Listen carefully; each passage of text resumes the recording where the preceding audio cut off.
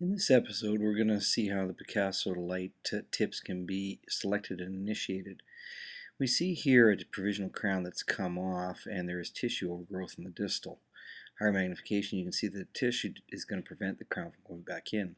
Pick a disposable tip. In this case, it was a 90-degree, 10mm long tip, and you can see the package of 25 here in the box.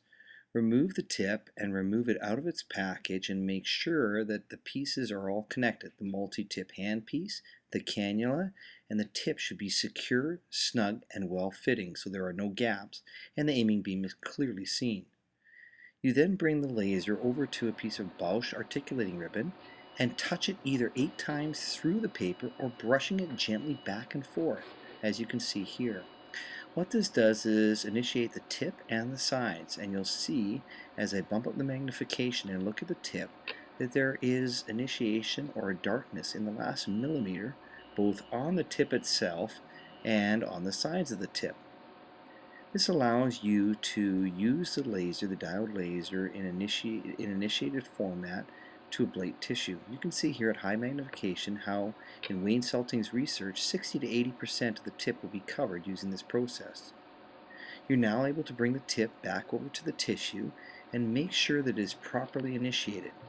If you step on the foot pedal just for short periods of time, you'll see quenching, which is an incandescent glow, which tells you that the tip is ready to go. You'll see this twice here. I caution you not to overly quench the tip. There's once, there's twice for just a brief second, otherwise you can melt the tip. So you just initiate it, and in a short dragging motions you can remove the tissue on the distal aspect of the the crown margin. This will allow you to re-cement the temporary crown on without having tissue in the way.